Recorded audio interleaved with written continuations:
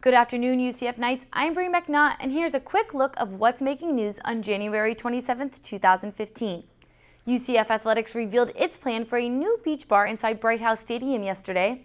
The new East Side Club will be open for Knight fans this upcoming season. The UCF officials say the club will include a Florida-themed social area and a lounge with a sun deck for fans to watch the game. The area will be 10,000 square feet located between the 30-yard lines and will cost $900 for a season ticket. The Escape is also serving beer, which makes UCF one of the few college football stadiums that serves alcoholic beverages. But if you're planning on heading to the real beach, you might want to make sure you have enough money.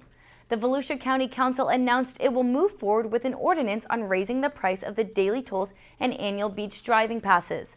The daily parking fee will increase from $5 to $10, and the non-annual resident parking pass will increase more than 50% from $40 to $100.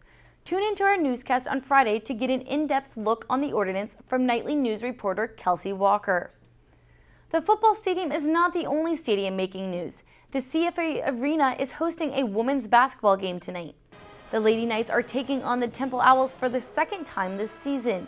UCF is hoping to get their first win over Temple since both teams joined the American Athletic Conference last year. Tip-off is at 7 p.m. And here's a quick look at our weather forecast for today.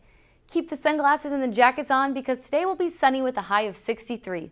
Luckily, the UCF women's basketball game is inside because it's going to be a chilly one out there tonight. Expect a low of 43 with wind gusts as high as 20 miles per hour. That's all the time we have for now. Be sure to check out our newscast on Friday at 1:30 on Campus Cable Channel 21. And check back here tomorrow for another nightly news update. I'm Bree McNaught. Thanks for watching and have a great day.